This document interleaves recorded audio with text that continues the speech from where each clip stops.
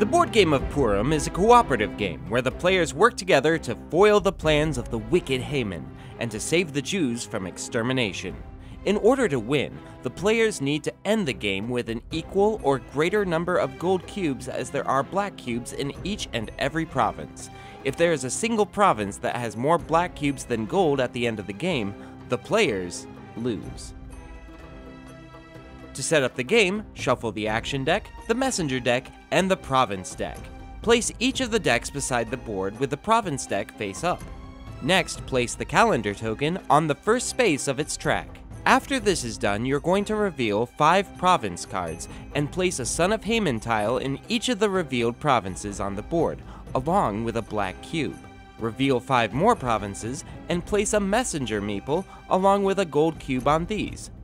You are then going to shuffle the province deck again and again, reveal 5 cards and place a Son of Haman tile and a black cube on the revealed provinces. Then you're going to take those cards and start the province discard pile with them. Next, reveal the top card of the messenger deck. This card indicates the special ability that a particular messenger can use in the course of the game. Lastly, you'll want to deal out the action cards. The number of cards each player gets depends on how many players there are. To keep things simple, let's say there are 3 players, so each will get 5 cards. Put the rest of the action cards to the side as the action deck, and you're ready to play.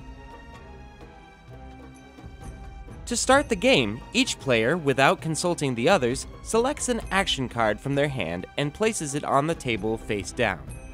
Once everyone has done so, all the cards are revealed and placed in numerical order. In this case, we have 1, 10, and 15. Now that all the cards have been put in order, it's time to resolve the actions.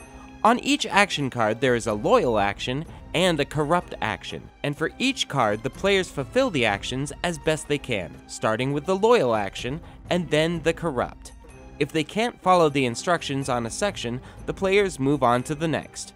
Once both actions on all of the cards have been resolved, discard them, and then the players choose another card from their hand as before, and repeat the process until they each only have 1 card left. Now, looking at an action card, you will notice this section down here called the end effect, and this section is skipped until this point. When the players lay down their last card, neither the loyal nor corrupt actions are played, and instead only the end effect is resolved. As with the other actions on the cards, if you can't follow the instructions, skip them. Once all the players have played all their cards, the round ends. Take all the played action cards and shuffle them back into their deck. Deal out the cards as before, and start the next round. The game immediately ends when you run out of either color cube, or the action cards advance the calendar token to the last month, Adar. As stated before, when the game ends, if any of the provinces on the board have more black cubes than gold, the players lose. This means that the players need to strategize not only what cards to play, but how to carry them out.